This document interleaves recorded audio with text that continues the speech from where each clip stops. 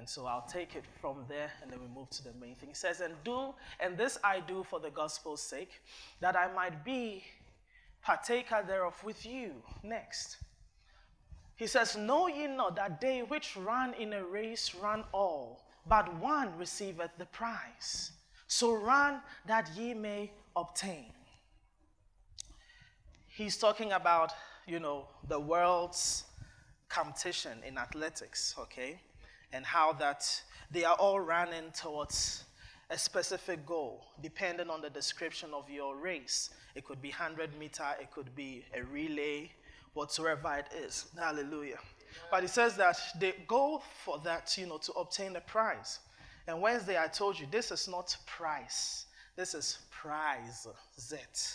So you don't read this. I told you one time a man of God read this and said that, so you have to pay the price. This is not price. This is prize.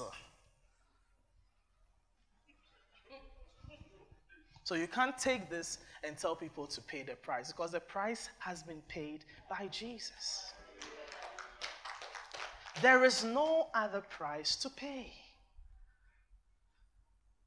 For your Christian walk,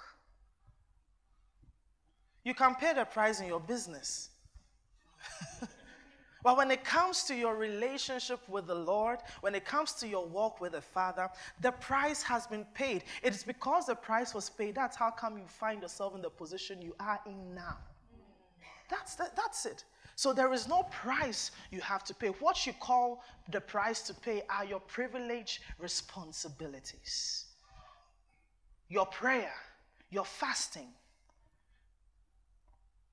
your giving, your meditation, and all that. They are your privileged responsibilities. They are not the price you paid to get something.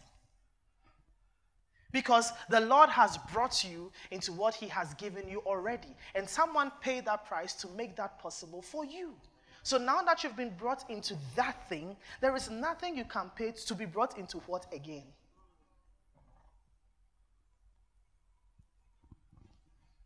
Are you with me?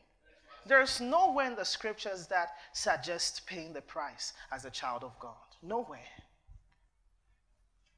But he talks about receiving or obtaining the prize. Not price, the prize. Are you with me? It's pride that wants us to, amplify our works, to make us feel important. But I don't need to feel important before you.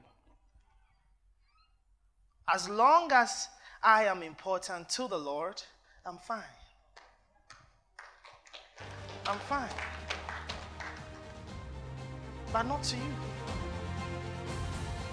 Are you understanding? Not to you.